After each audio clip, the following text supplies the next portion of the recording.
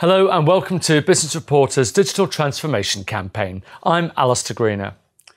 As digital transformation marches on and cloud technology, virtualization and workforce mobility are becoming common, the security boundaries of companies are getting increasingly blurry. What can companies do in this rapidly changing environment to enhance their security and compliance posture?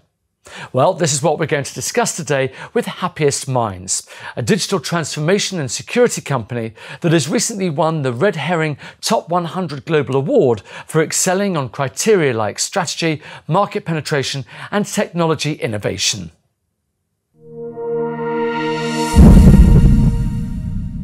Good morning. Good morning.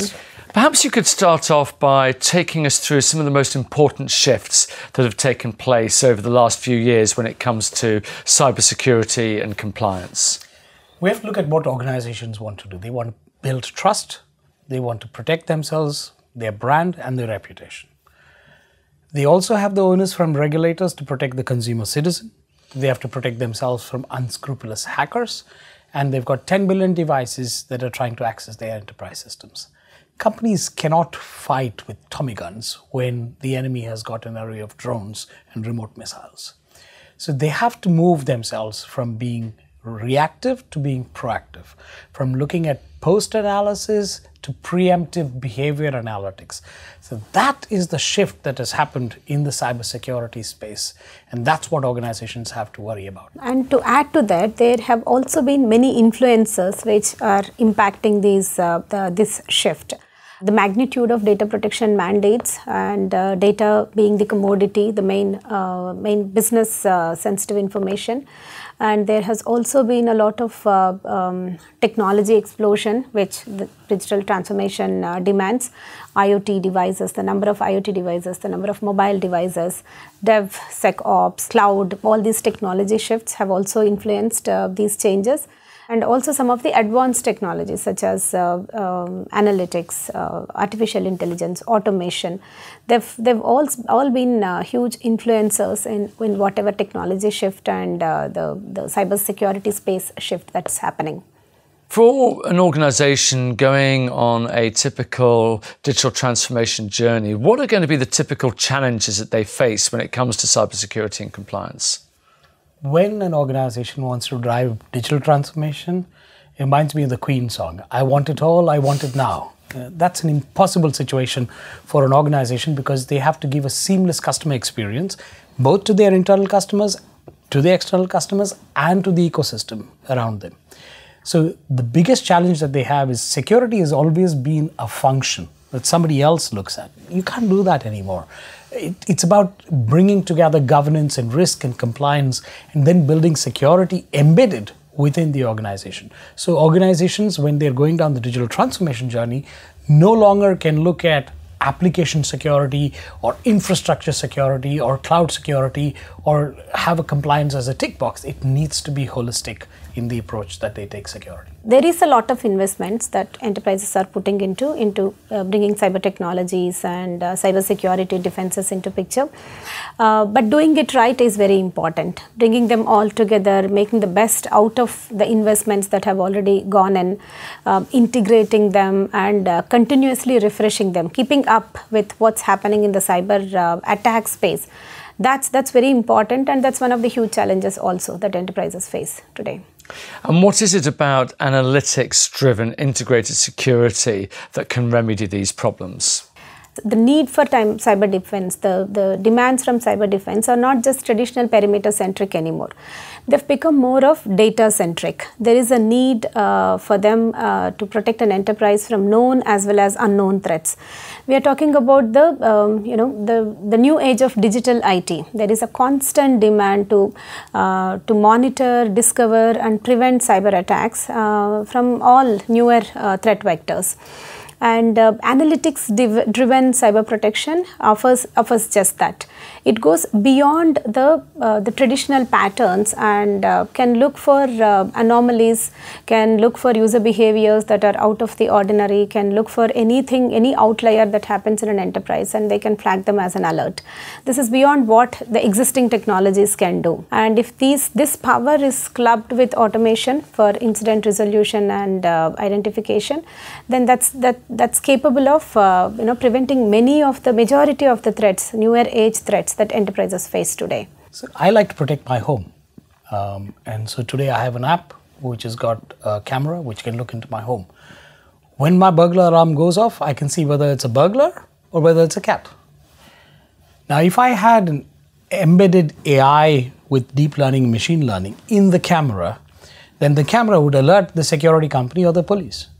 I just need to know that it's been alerted. Can you imagine trying to do this within an organization where you've got deluge of information and data coming in? It's impossible for a security professional to keep track of everything. So security professionals' efficiency is what needs to be looked at in terms of how they can protect themselves proactively, preemptively. And that's where cyber analytics comes in. Okay, let's talk a little bit more now about Happiest Minds. Tell us a little bit more about what you do and how you help your clients in this new environment that we find ourselves in. Yeah, we have a platform called Cyber Risk Prevention and Protection, CRPP in short. It has an advanced cyber analytics module built into it, which is offered to our customers. This is a platform built on open standards, and the algorithms within the cyber analytics platform, they are capable of sitting and monitoring an enterprise's behavior over a period of time, and they can in real time flag anything that's happening out of the ordinary within an enterprise. Any behavior that's not normal, any behavior that's anomalous, it could be a potential incident, and the algorithms can flag the same. And they are also capable of measuring the magnitude of the anomaly and saying what's the immediate reaction that needs to be taken place. And they also have self-learning capabilities. So, over a period of time, if the nature of enterprise business is shifting, they can learn that also and reduce the false positives. And yeah, this has been very effective with some of the customers. Absolutely. Where we have implemented this. And let me give you an illustration, right? John Doe, employee of a company, works from 9 a.m. to 6 p.m., usually accesses the HR and finance systems. Of late, John Doe has been accessing the sales systems. Now, under normal circumstances, a security professional would never have it flagged up. But with AI and cyber analytics, you now have the opportunity to have it flagged up. Well, John Doe might be innocently a salesperson now who's been, trying in catch-up mode, understanding how the company works. Or he could be stealing company data. Or it could be a malicious agent. That's where behavior patterns get caught. That's what makes cyber analytics powerful. And that's what happens with the cyber protection platform that Happiest Minds has got. And what is it about privileged access management, or PAM?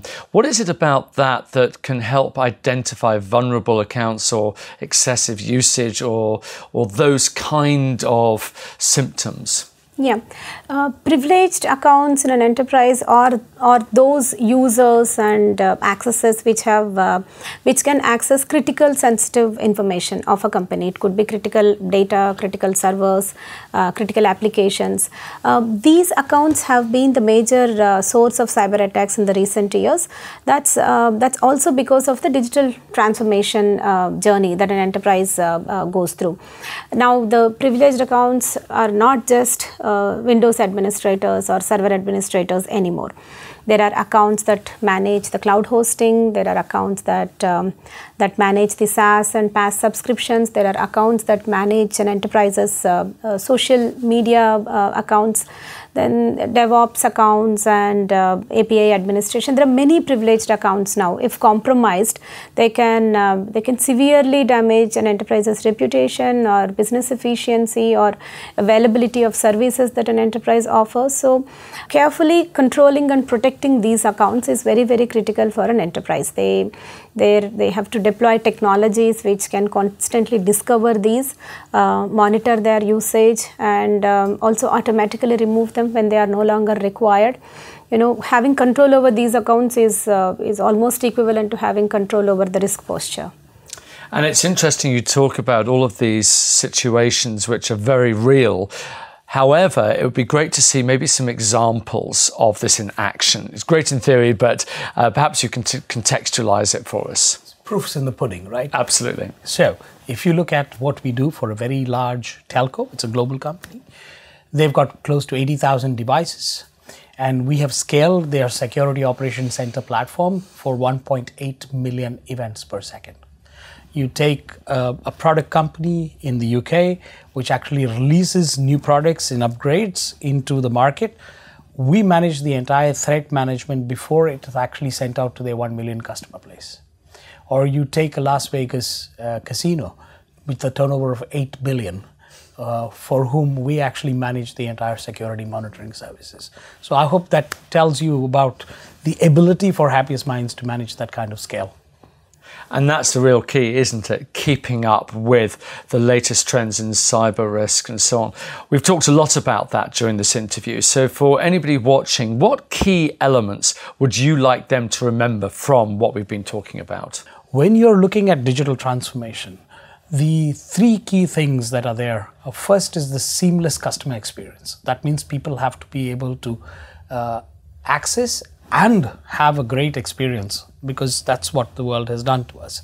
The second is the single orchestration layer. Nobody wants to deal with multiple layers of, press one here, press two there. It's about a seamless orchestration experience. And the third is the data experience. And therefore, across all these layers, you have to build in the principles of governance, risk, compliance, holistic security, and at the same time protect your brand, the reputation, and the intellectual property of the organization.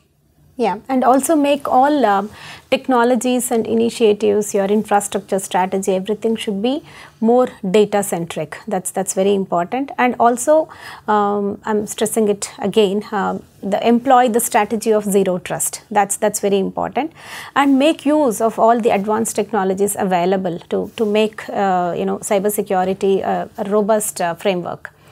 And in reality, every organization is going to need to use every tool that's available to them, and technology is going to be very much a part of that as we look to the future of cybersecurity and compliance.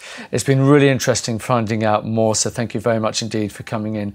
Priya Kanduri and also Isaac George from Happiest Minds, thank you very much indeed. Thank you. Alistair. Thank you very much.